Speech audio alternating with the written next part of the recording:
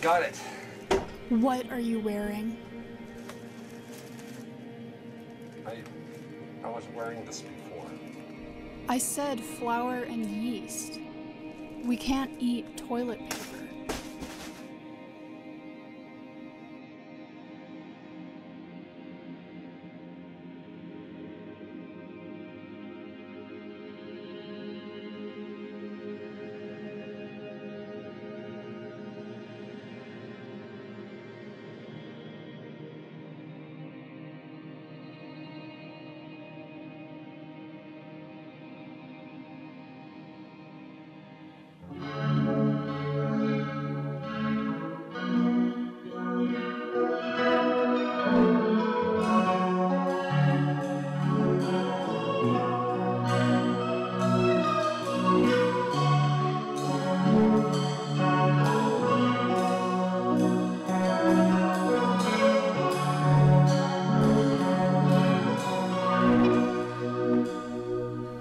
Welcome to my dream again. Yeah, this section we're heading into dreams, talking about the kind of dreams you may have. Do they mean anything? Different categories in there, most common dreams we have. Like we mentioned earlier though, and we've mentioned a couple times through here, our problems in studying dreams, especially if we want to figure out what are your patterns of dreams that you have. We're still limited to the dreams you can remember. We still rely on self-report. It's not like we can read your brain and display your brain or display your dreams on a screen to see what's going on. Ooh, or can we? Oh. Can computers read our brains and know what we're seeing? They're now a small step closer. Researchers at Purdue University are using artificial neural networks to decode real neural networks. They scanned 3 women's brains as they watched videos and recorded brain activity in response to each clip. An AI algorithm successfully learned to predict how their brains would respond to new clips. Another algorithm learned to look at their brains and predict what they saw. The reconstructed images looked like fuzzy ghosts, but the AI could at least guess the category of the content: birds, faces, and so on. The researchers are using artificial intelligence to understand the brain in order to further improve AI. We're making some interesting strides there. That could be pretty interesting. Take a look at this set from the study mentioned in the video, and this study is also posted on Canvas if you want to look at it in detail. The pictures on the far left here, the little boxes, are the pictures the people were shown or were looking at. And then each of those other boxes are different scans using different layers. And again, that's just from reading the brain. And the key point here is we have to do readings and collect a database on each individual because specific synaptic patterns in your brain vary from one person to another. So something that would cause a certain pattern in one person doesn't cause the same pattern in another. So the database they were using to do this wouldn't work on anyone. They would have to build a database for each individual. So you can see as you go down those, some of them, I mean, the lion there, or tiger, I can't tell on the picture I'm looking at, kind of looks like a chihuahua in a lot of those. The swan is the one because there's the least detail in it that really you get down onto the right there and it looks pretty good. Again, these are just scans from reading the brain. We have another set here. And again, none of these are clear, but if you know what the original picture was, you can kind of get an idea of what it is. It's really hazy in there. So that's the kind of thing they're looking at here right now, reading the brain there. We'll never get, I mean, we're a long ways away from getting very detailed on that because you can only do so much with an fMRI because it is showing activity in big clusters of cells. We have to be able to read in very good detail to start getting a clearer picture. At the moment, we have no tech that can do that from the outside. Someone would have to design a little kind of fabric neural net that we actually open up your brain and lay it across the visual cortex to get more detailed readings there. Now you may wonder if we could read stuff and display it on a screen, if a computer can interpret that, can it send signals?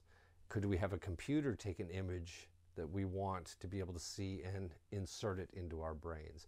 That would be a completely different process. It'd be extremely complex. The easier way to do that is something they're working on right now when it comes to helping restore vision in people. And that is, instead of dealing with the millions of different pathways in the occipital lobe, to just deal with the optic nerve, to design a little camera that sends signals through the optic nerve and then lets the brain interpret it on that end.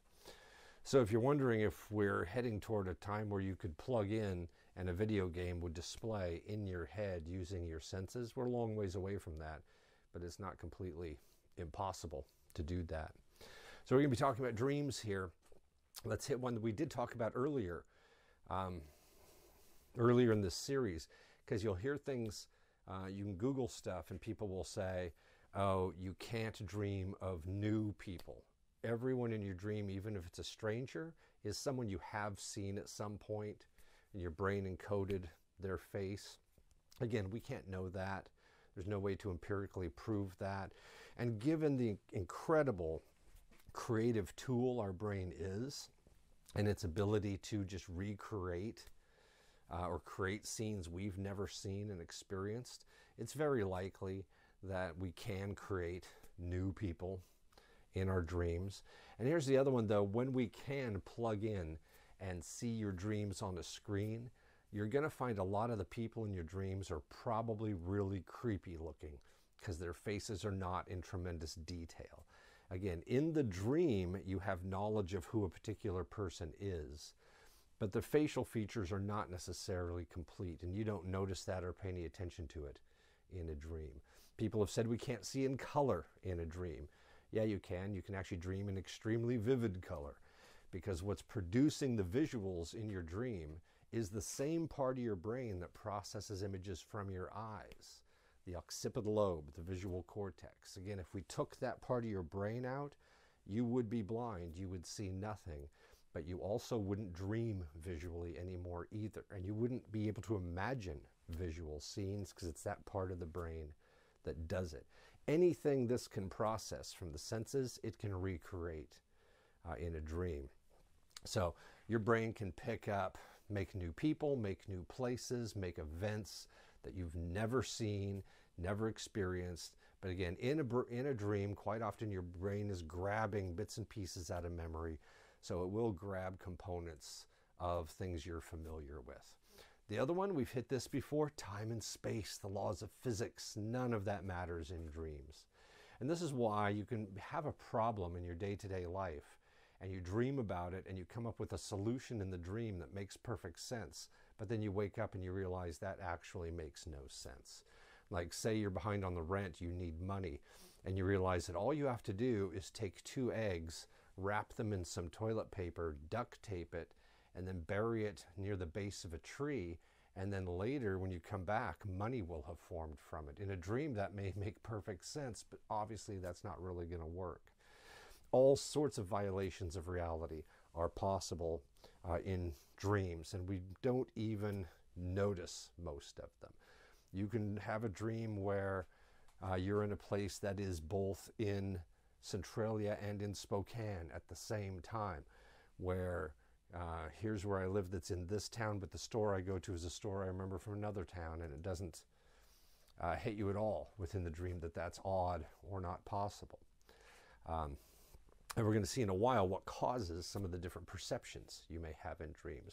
Here's just some of the more common dreams. We're going to talk about some of these later as far as when we get into areas of what may cause you to have them.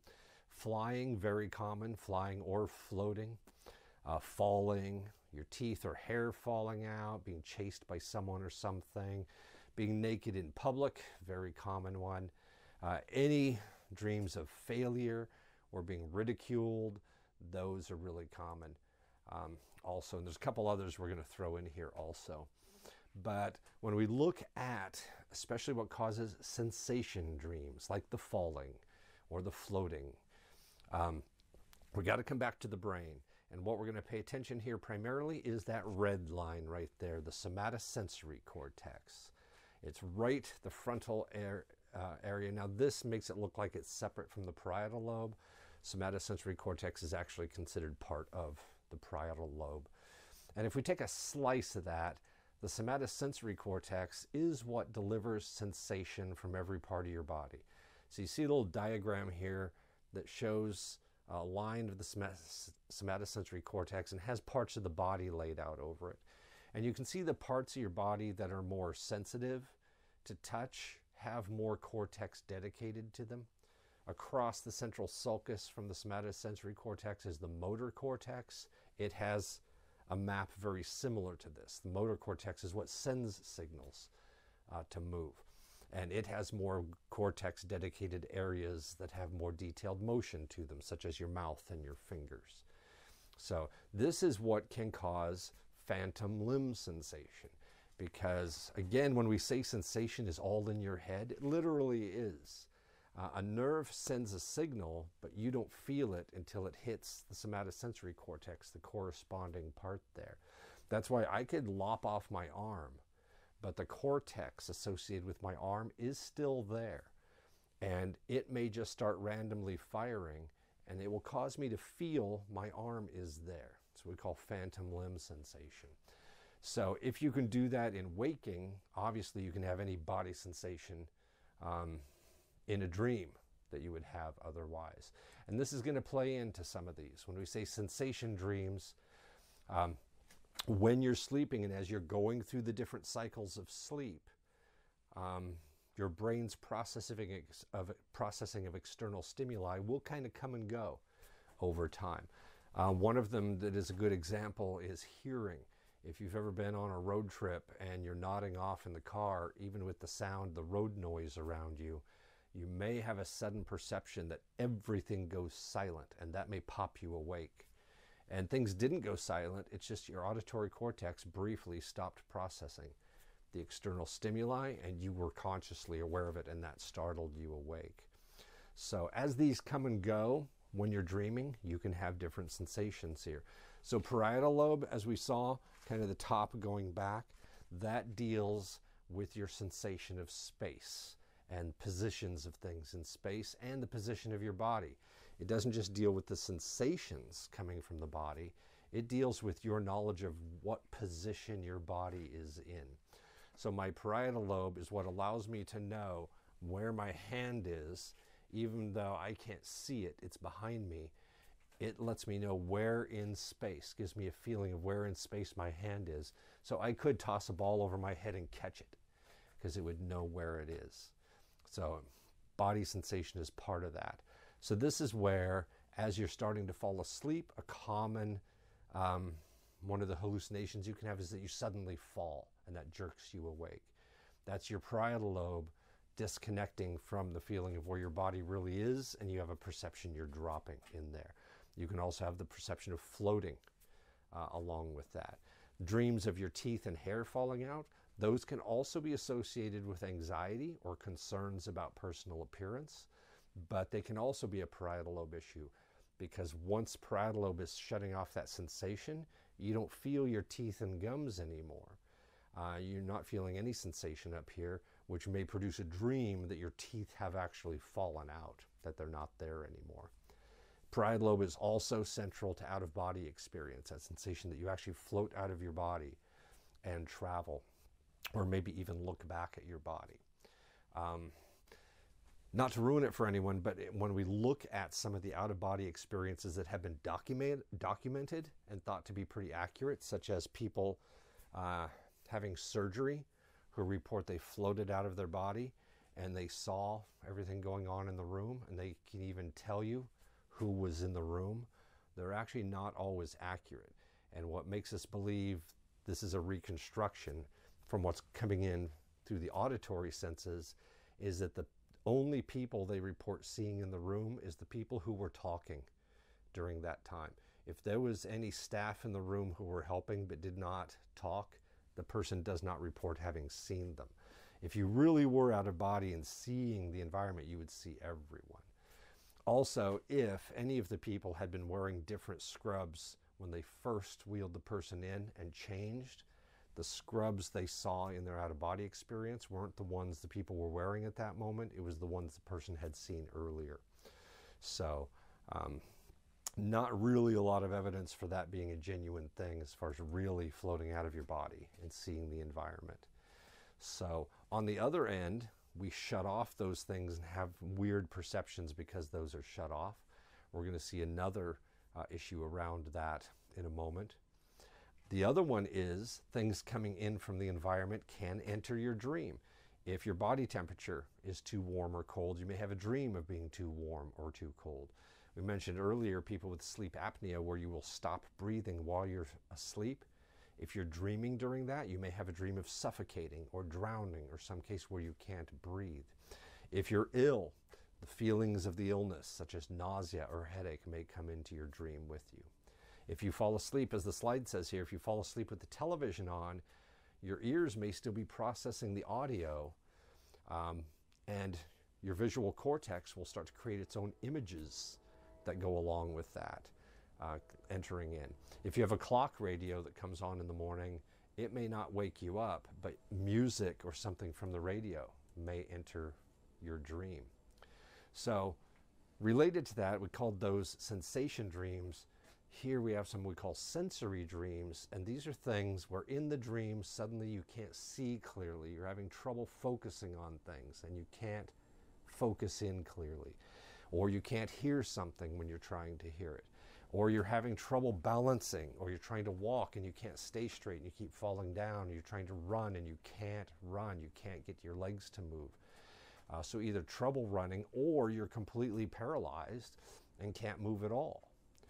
This usually occurs when within the dream you try to utilize your actual senses. So in a dream when I'm trying to focus on something and see, my brain is trying to use my actual eyes to do that, but they're not sending any signal. So you kind of get this weird overlap between what the dream is trying to produce, but you're trying to focus in real vision on it, and that's not showing you anything. Same trouble with hearing.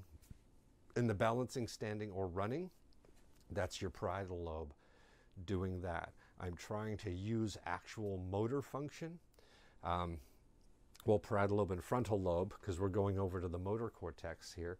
So the balancing, standing, or running, that's most likely to occur in REM. Remember, REM is the state where your brain is most active. And in fact, you are sending motor signals, but the pons in the brainstem is interrupting them. So if I'm trying to actually run or walk, I'm trying to send motor signals to use my real muscles. They're not getting any feedback. So within the dream, they don't seem to be working.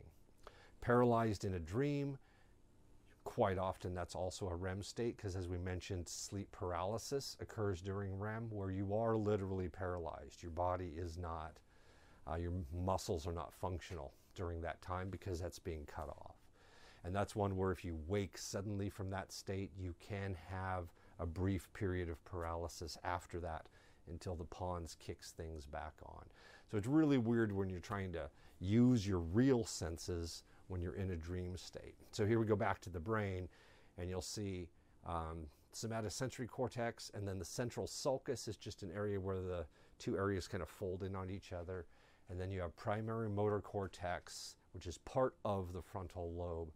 That's what sends all motor signals to your body to do things. So in REM especially, when those are trying to do their job but they're not getting any feedback from the body, you can have strange experiences in your dreams because of that. Amnesia is another one you can experience in the dream when you realize you can't remember things. And a really common one here is at some point in a dream you're trying to remember how you got where you are. And of course, because you're in a dream, you just popped into it. You don't actually have any memory of having arrived there because you just popped in. But you're trying to access actual memory, again, in this case. You're trying to access a real episodic memory of what did I do just before now and what did I do just before that. Well, actually, in the current dream you're in, you didn't do anything because you just popped into that. So that can be an interesting experience of what it feels like to have amnesia, of trying to reach back and find something and not being able to access it there. Another one that's really common is the bathroom. Anything around bathrooms, toilets, using the bathroom, these are really common. Some suggest that we seek out bathrooms in dreams just because they're private places and therefore may feel safe. But usually the most common one is your body actually does need to use the bathroom. It's getting close to that, so it's starting to kind of send that. It's a precursor to waking up to use the bathroom. But some of the frequent bathroom-related dreams, you're trying to find one because you need to go and you can't find one. You have found one, but as you're using the toilet, it is suddenly somewhere else. Like say you're sitting on a toilet, it starts in the bathroom, but then your dream shifts suddenly and you find you're in the classroom during a lecture, but you're still sitting on the toilet. You've still used it, and like now you don't want anyone to know what you're doing and you need to wipe and you don't want anyone to see it, but now you're completely exposed. What do you do there? Another one is using something inappropriate as a toilet. Maybe using a sink, or deciding within the dream that peeing on this blanket is okay, so you start to pee on a blanket. Now just because you eliminate in a dream doesn't mean you're doing it in real life, but it can sometimes lead to that, especially if you're having that dream just as you're crossing over into waking. That's when you have a risk of actually letting something out in the bed there. And usually once that starts, that will startle you awake, or you'll wake before that. Another common theme in dreams is just home. Anything that has a sense of home, usually a sense of familiarity and safety. And quite often, as we mentioned, space, time, reality don't matter in a dream. You can have a dream where it is at home, at least that's where in your mind in the dream, I'm home, but nothing about it is like your home. The rooms are all different, everything's really weird, the place where it is different, but in your mind it's home. So that can be different. And another one here, this third bullet, if you've lived a lot of different places over your life, there can often be one of those that more frequently shows up in your dreams as home. That when you dream of home, those are the places, that's the place you tend to dream about. And it may be that significant things happened there, that it was just the more comfortable, safe feeling place that you lived, or that's the place you lived the longest. There can be all sorts of reasons why that is. And related to home, although this doesn't have to be home, this can be any structure, but it's most common in homes, that you find hidden rooms or rooms you had forgotten about. Like you're going somewhere and you see a hole in the attic and you crawl up into it and there's an entire space up there, and maybe a desk or an entire room that you never knew was there. Or you find a door you never noticed before and there's an entire wing of your house that you weren't aware was there. It can also be lost places. So within the context of the dream, once you find the room, you realize, oh, I'd totally forgotten about this. I used to come here a lot. And there are old things that you haven't noticed in years there. You can have dreams where you're going through some town and you come across a house or an apartment and you realize, oh, I used to live there. And apparently for some reason, no one else has lived there since you did. So when you go there, all your old stuff you've forgotten about is still there. So there's a lot of variations that can happen there. People in dreams, as we mentioned, you probably can make up new people. Dead loved ones are very common to come in and out of dreams. In fact, around the time period you've lost someone important to you, that can be through death or through, for example, a relationship breakup or someone moving away. They may enter your dreams a lot for a period of time, and then that may diminish over time. And then you may have other moments later where they just, for some reason, keep popping in and showing up. What usually draws people into your dreams is during your waking life, you've thought about them. They've been queued up in some way. So when your brain is in a dream state and it's looking for people to throw into the dreams, people you've recently encountered or thought about are the ones most likely to pop in. So celebrities are really common. Musicians, actors, anyone else can pop into your dreams. And when it comes to actors, it can be the actor or it can be a role they play that pops in. So maybe I have a dream of William Shatner, except he's not William Shatner, he's actually Captain Kirk in the dream. Or the person shifts from the character they play to the real person. A lot of that can be influenced, again, by what you had been thinking about during your waking hours. If you spent the afternoon watching the original Lord of the Rings trilogy, or if you watch that right up till bedtime, you're almost guaranteed to have some dreams with that theme, parts of those themes, or having those characters popping in there. Pretty much guarantee there. Because again, one of the biggest things influencing dreams is memory processing and all those pathways it's firing up.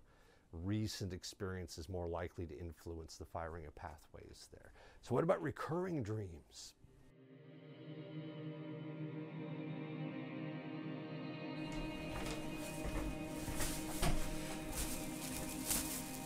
I got bread.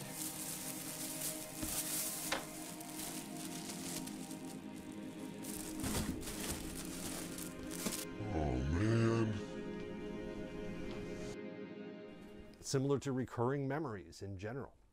And these are ones that maybe you don't have them as much anymore, but there could be a period of your life where you had these same kind of dreams a lot. They may have had some sort of emotional impact, or it may just be that when you first had them, they were just very vivid and you remembered it very vividly, and that causes it to come back. A lot of people try to read things into recurring dreams. There's not necessarily anything significant about the content. It's that your brain just draws that stuff up again based on memories. So again, recurring memories are the same kind of process. Now here's the one you've been waiting for. Do your dreams mean anything? Oh man, this is great! Usually I can't get any kind of altitude. I keep running into telephone lines, power lines, or I have to fly like I'm swimming or something, pedaling. This is great. Yeah. Except, well, yeah, no, it's good. It's all good. Flying dreams, give me this. Can't remember what I was doing just before this. A little bit of dream amnesia going on. Yeah. Uh-oh. And do we mean like a Freudian way? No. Is there universal meaning to dreams? If you fly, does that mean something? All sorts of videos out there telling you what your dreams mean if you have them. We have bookstores, all sorts of books on dream interpretation. We have no evidence of any universal meaning for dreams. We can't put, for example, flying. Almost everyone, possibly everyone, has at some point dreams of flying.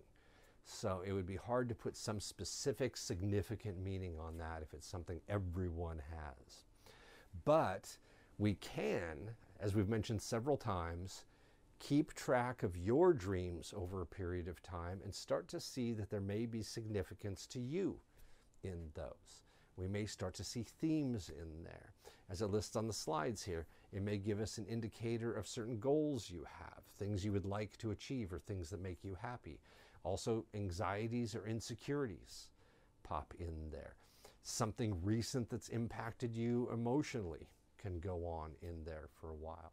In fact, let's go back to a segment from the Why Do We Dream documentary, and the researcher who was doing numerical data crunching on a dream. This one guy he was studying. Let's take another look at this By guy. comparing these elements against the norm, Zadra can interpret what someone's dreams mean.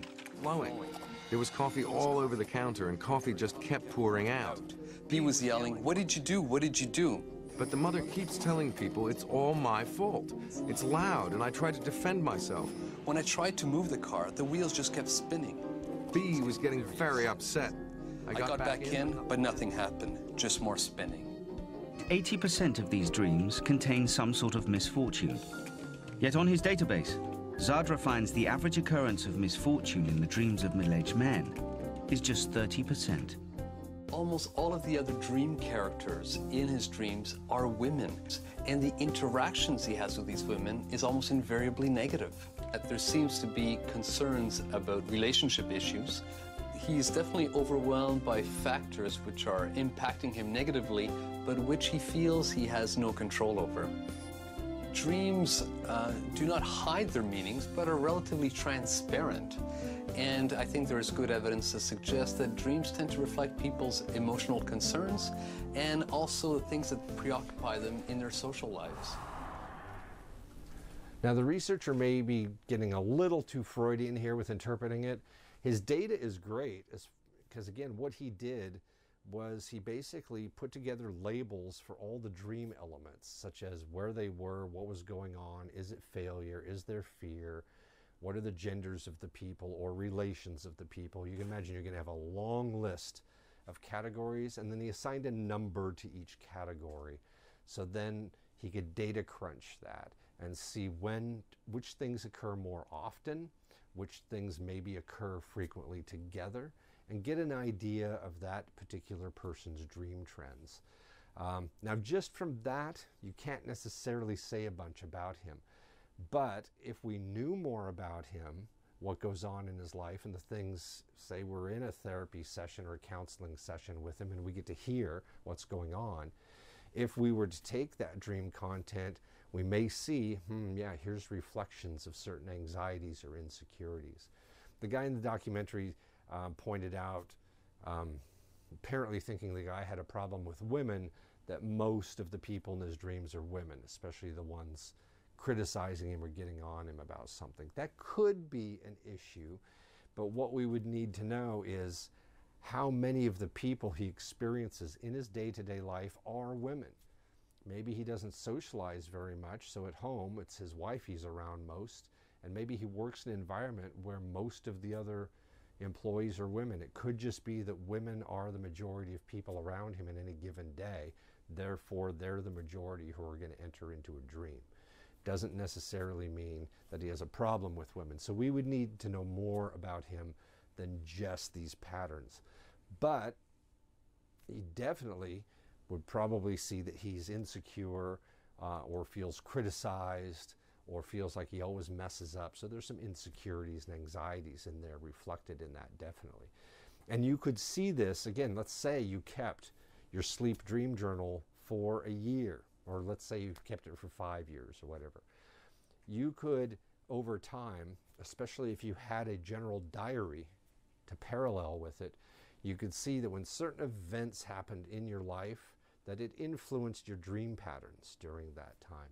You may find, oh, I moved away and went to college, and here is a shift in a lot of the dream content I was having around that time. And then I moved somewhere else and started a new job, and here's another shift in dream content. Got into a very intense relationship with someone. I may be able to mark that here's another shift in dream content that was reflecting what was going on in my life. So again, when it comes to the sleep dream journal here, one of the things we want to kind of think about when you go back over it, as far as if you could recall dreams. If you couldn't, you don't need to worry about this part of it. Again, just document the sleep pattern part of it. But if you did recall dreams, were there certain consistent people in it, certain places that appeared a lot? If you were going to label the dreams by a mood, what is the word you would use to describe the mood that it fits? Was it dreamy? Was it happy? Was it sad? Was it scary? Things like that. And do you notice real life concerns being reflected in the dreams that you have?